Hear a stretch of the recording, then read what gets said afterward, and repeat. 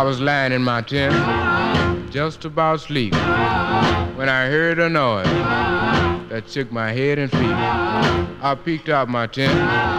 To my surprise, I was staring right in that lion's eye. Hey, Rube, there's a lion on the loose. Hey, Rube, there's a lion on the loose. Hey, Rube, there's a lion on the loose, and he's headed straight for me.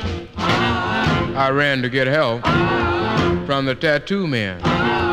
I found him hiding, his tattoos in hand, and the big fat lady had climbed the trapeze, and the strong man was sitting on her knee. Hey, Rube, there's a lion on the loose. Hey, Rube, there's a lion on the loose. Hey, Rube, there's a lion on the loose, and he's headed straight for me. Now the rubber man could not be found.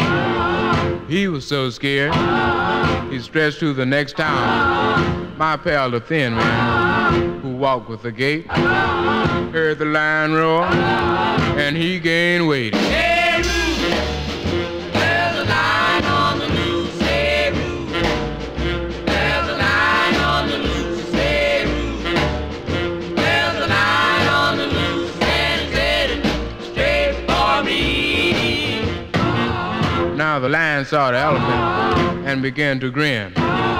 The elephant took his trunk and did the lion in.